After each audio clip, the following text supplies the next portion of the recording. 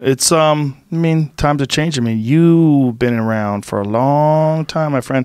I remember the first time I ever saw you fight. It was a backyard bare knuckle fight in the Kimbo Slice days. That was the first time I heard about you. And then I saw you fight Eve Edwards in Bodog. Yeah, remember Bodog fight? Yeah, those are golden ages. The golden ages, man. That was a while ago. Damn, it's crazy. Like Bodog fight was a fun organization. Cain super Velasquez fought there. Chael Sonnen fought there. Yeah. Eddie Alvarez. That's right. Yeah. Fedor had a fight over there. Fedor had a fight over there. Brad Pickett as well. Yeah. Yeah. Mike Brown. Yeah. What happened with them? They went under because of the whole gambling rules online changed, right? Not from what I heard. From what I heard was the spending budget. This is what I heard. Calvin there was the owner of Bodog, right? He put up this huge budget, and these are just rumors from what I heard from the people working, you know.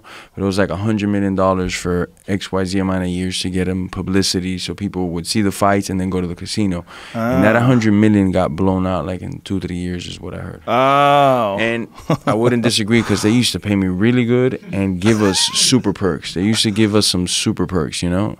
Take us to exotic locations to fight, be there for 2 weeks. You plus 2, they'd fly out, take care of you. They really, really took very good care of you.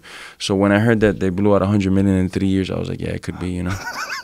Well, they were fighting on the beach with hot girls in bikinis, wandering around dancing. Yeah. But you were on the beach, like in the sun. I was like, whose fucking idea is it to fight in the sun? But let me tell you, the training sessions that went on there were some of the best that I've seen in the world because so you would go and you'd bring 2 of your cornermen, and then somebody found that, and then before you know it, you had like 4 people of your entourage going with you from whatever team that was, and everybody was doing that, and we'd have a training place, and what they had done was laid out tarps and mats, and it was huge. So we'd have like 100 pros, 50 pros from all over the world just training, you know, and when you don't know each other, and it's like, hey, you want to roll, you know, it gets competitive, you know. Yeah. So there was some great training sessions that I saw and that I took a part of, you know. Wow. Yeah, it was fun, man. Good fucking time. Look, the world needs more of those. They need more 1FCs. We need more Bellators. We need more, you know, competition. Whatever the professional fight league is called now. What do they call themselves now? Professional Fighters League. Is that what it is? It's PFL. It used to be World Series of Fighting. That's right. Yeah, we need more. We need more of them. Oh, so PFL is World Series of Fighting. It used to be World Series. Now it's PFL. Okay. Yeah, I think pretty sure most of the same organization. Okay. Yeah. We need more, you know.